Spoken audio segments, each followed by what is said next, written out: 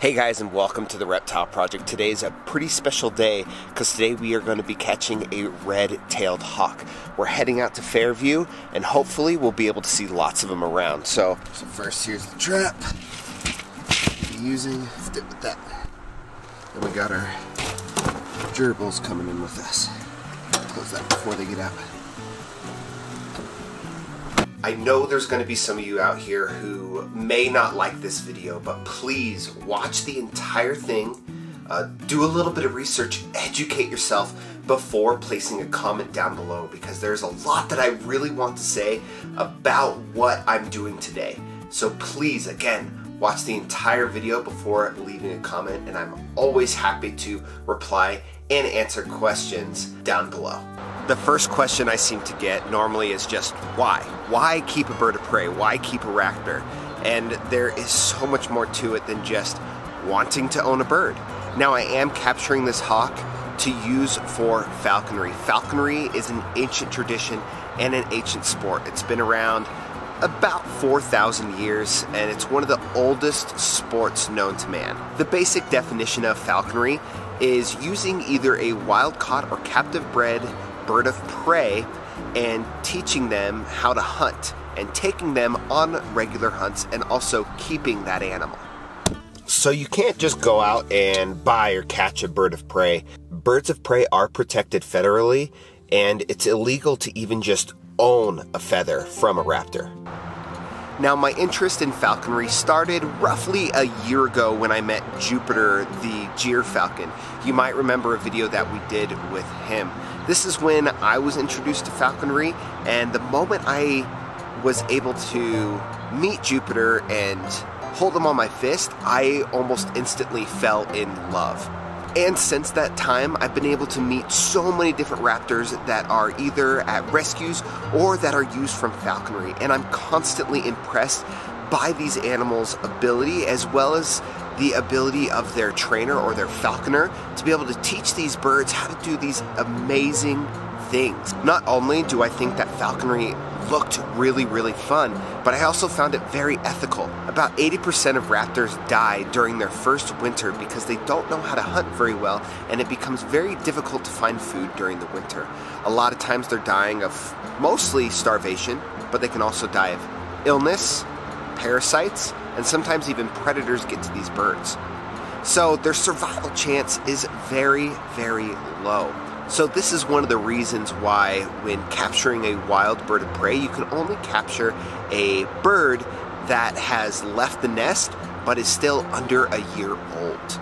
This way you can capture and teach them how to hunt really well and hunt game that is mostly only available during the winter. Here in Utah, usually that is rabbits. Many falconers actually release their birds after they've trained them to hunt for a year or two, and instead of only having about a 20% chance of survival, they now have an 80% chance of surviving their following winters and have an even higher chance of contributing to their population.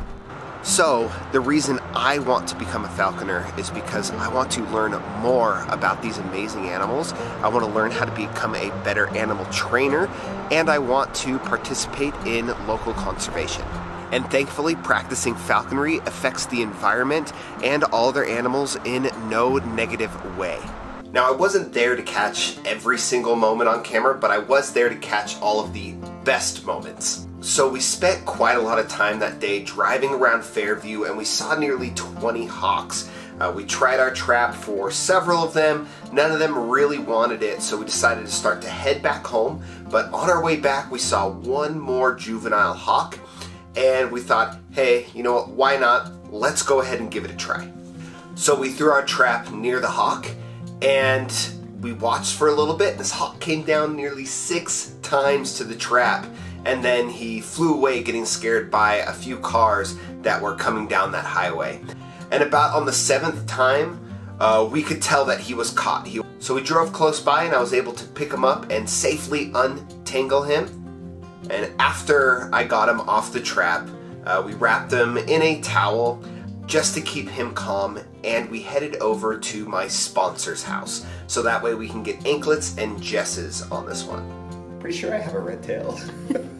I hope hope so. I hope I have a red tail. He's really small though. Might be a male. Might be a male. That's what I was thinking too. I was like, he's smaller than Sasha was. Yeah. Might be a boy.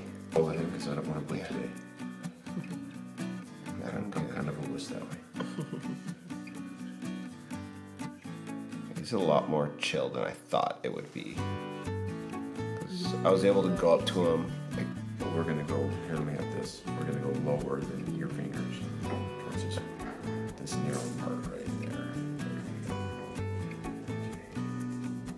I see. Let's come to a corner. There we go. Okay. Here, your head. Oh, I see.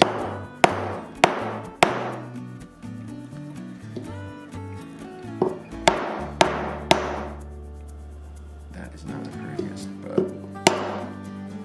Do the trick. so I thought he wrecked his car. Yeah.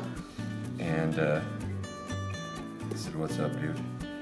He said, like got anybody like drew blood was Hyatt's, but that bird was awesome.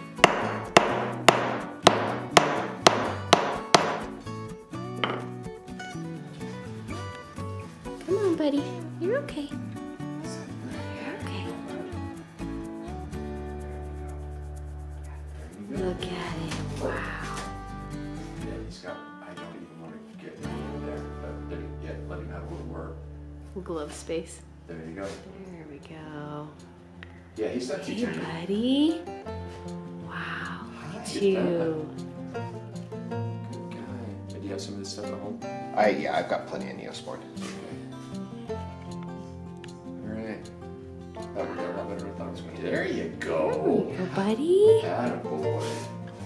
Wow, look at that color. Yeah, just stay just like that. That's perfect. It's like, what you doing, dude?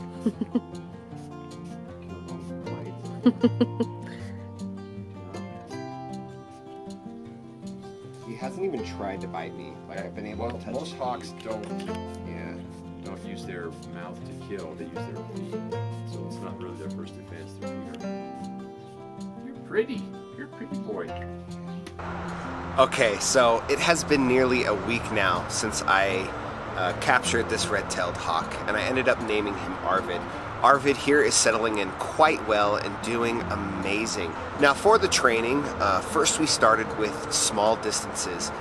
We started with him just reaching over and grabbing food out of my hand, then progressed to a hop, and then a bigger hop, until eventually he was flying a few feet, and now we got him flying up to about 250 feet.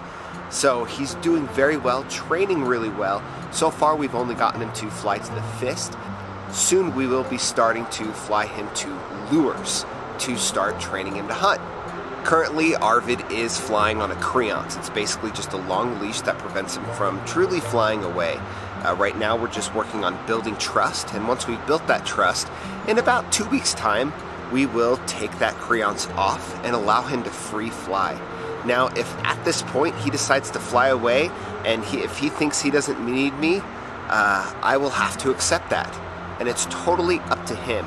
By that time, it will be his choice whether or not he thinks that it is best to either stick with me or go back out to the wild. The goal is to have him see me as a helpful partner. I want him to know that as long as he sticks with me, he will never go hungry. Now Arvid's training is going so well, and I'm sure you guys are going to want to see more in the future, so don't forget to like this video and make sure you subscribe to the channel. That way you can see Arvid's progression as we continue training. Again, thank you guys so much for watching this video. If you have any comments or questions, please just leave them down below. I'll try to get to as many of them as I possibly can, and we will see you next time.